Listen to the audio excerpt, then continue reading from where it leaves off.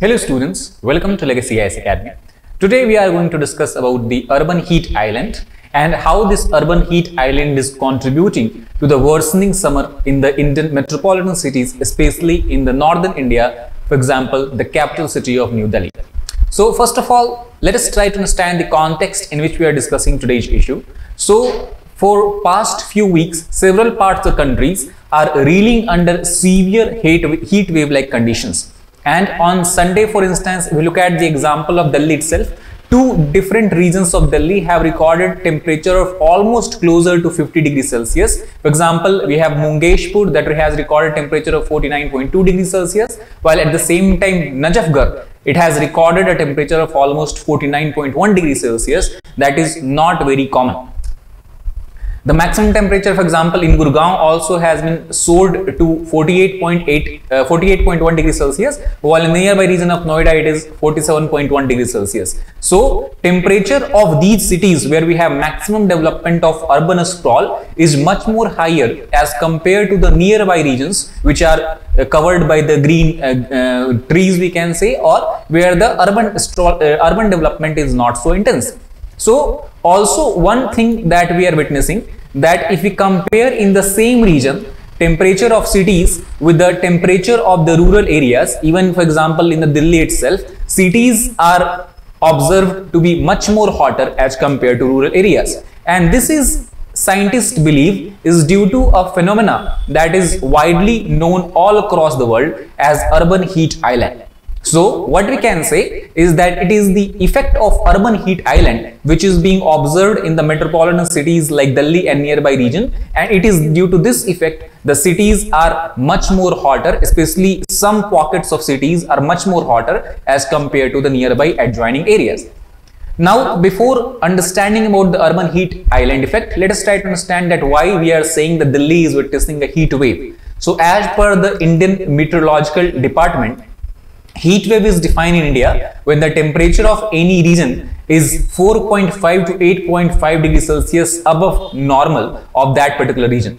The main effect of heat wave is that it increases the risk of heat related illnesses, especially in the people who are outside during the afternoon and noon hours. This disproportionately affect those people who depend on their livelihood by selling certain goods, and they have to remain outside of their home during the afternoon and noon hours.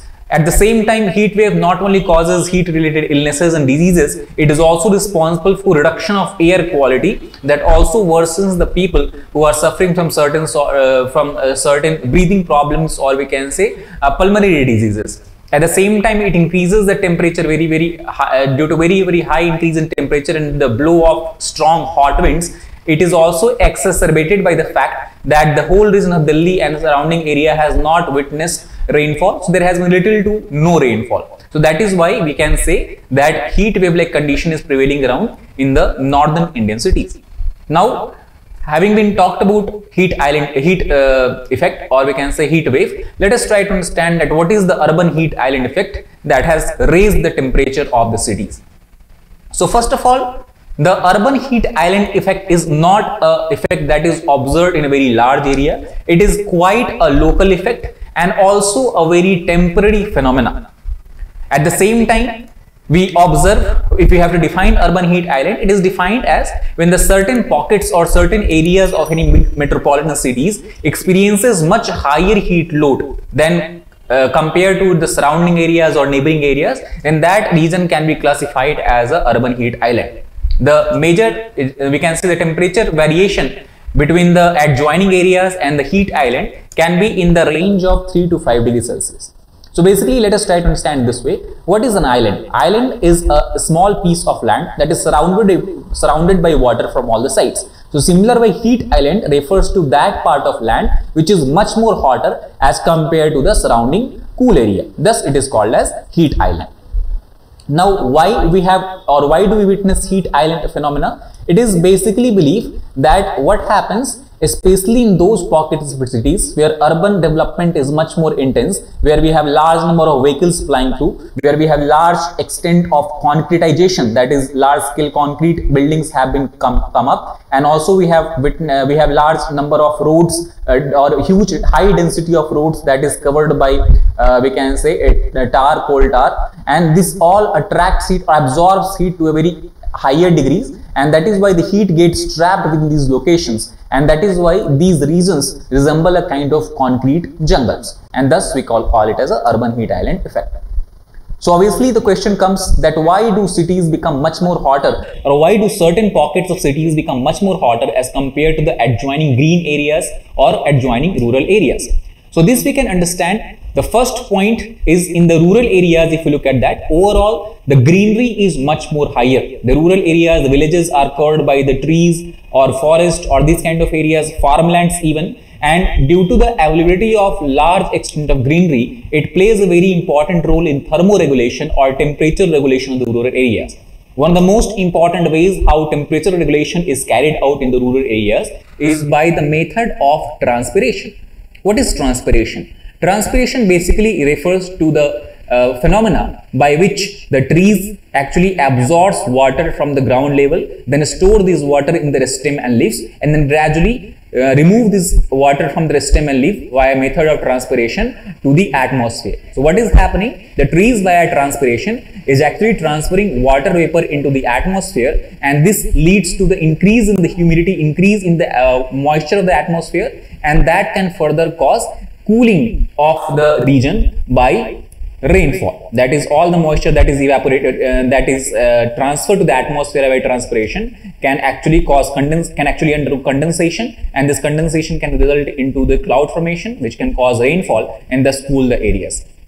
Now compare this with the dense urban sprawl or we can say metropolitan cities. Here if you look at these areas, you can see greeneries are very less. Everywhere the cities are covered by concrete or glass or cement brick building, and we also have large or huge high density of roadways that is covered by asphalt tar, and all this actually absorbs heat, and thus the thermal regulation or temperature regulation is very less as compared to the rural areas.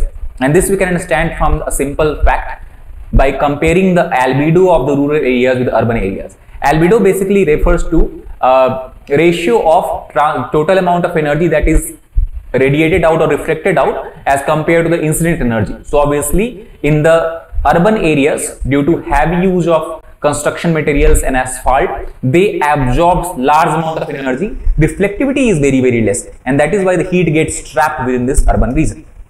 And that is how you can look at this urban heat island profile. So what you will see, you can see here we have the main urban area, that is downtown, that is most dense urban network. Then here we have commercial areas and urban residential park. Then we have suburban residential areas, rural areas.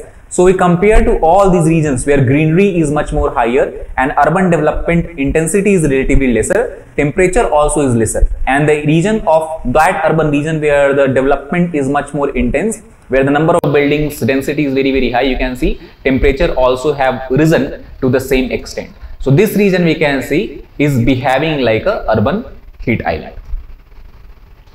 Now let us talk about urban heat island in the context of India. So first of all, if you look at this, this is the map of Delhi, and these regions you can see these major regions. The red region is the higher temperature region, while the green region is relatively colder temperature region. So basically it is the Najafgarh and Mungeshpur localities in Delhi that is witnessing higher temperature as compared to its surrounding.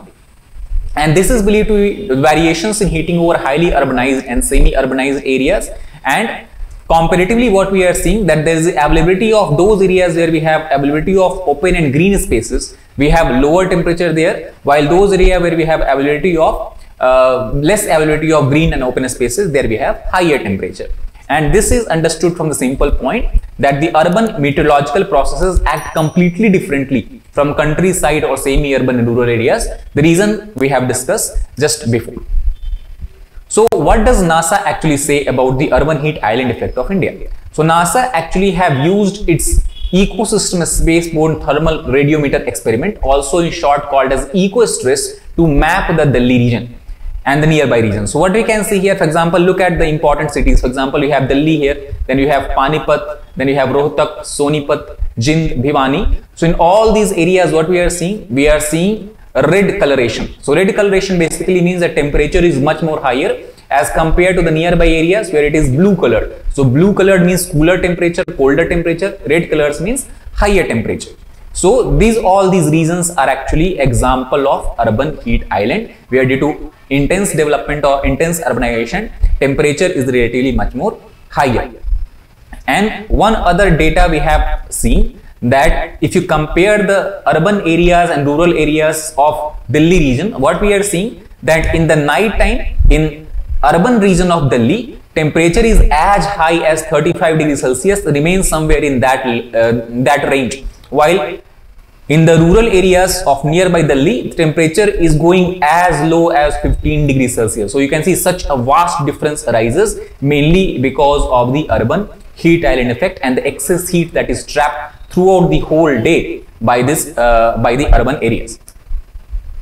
So since we are talking about eco-stress that has helped NASA in coming to this conclusion, let us talk slightly about eco-stress as well.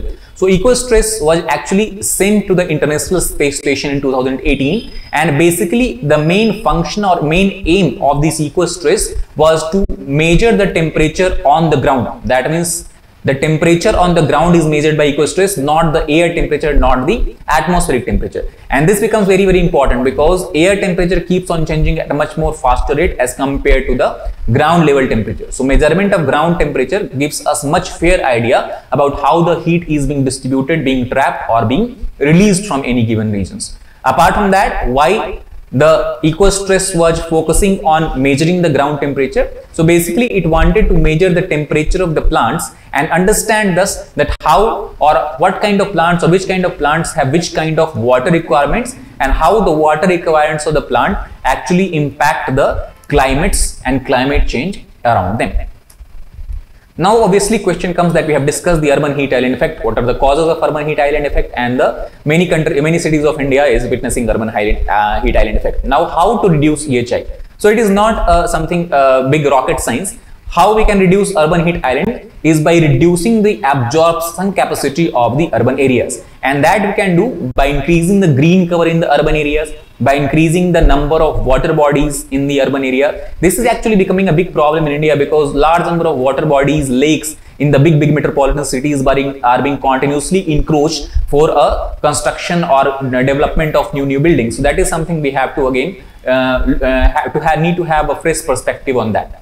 Second, the choice of construction material also plays a very important role, because if you are using large amount of concrete, bricks, cement and these glasses, they actually increase the absorption capacity and they trap the heat more. Thus, we need to focus on such kind of construction material that is more reflective of the heat. Third, we should promote terraces and kitchen garden. For example, in buildings, this you can see in the adjoining pictures, large number of greeneries and the construction of terraces and kitchen garden actually helps in micro regulation of the climate and the weather around that area. So if such kind of arrangement can be made in large number of buildings in the urban areas, to some extent we can see the reduction in the urban heat island effect. This actually has been successfully done in the Singapore, where large number of building has been fitted with the terrace and kitchen garden, and it is very beneficial for the environment and climate as a whole too. And the last, we can understand that we can try to paint the surface of the walls of the building in urban areas by white color or light color, so they reflect the light more, absorption is less, so the heat trapping of the heat will be relatively lesser. So these are the major ways how we can reduce the urban heat island effect. So that is all about this particular topic. I hope you understood the concept and how we can tackle the urban heat island effect. Thank you very much.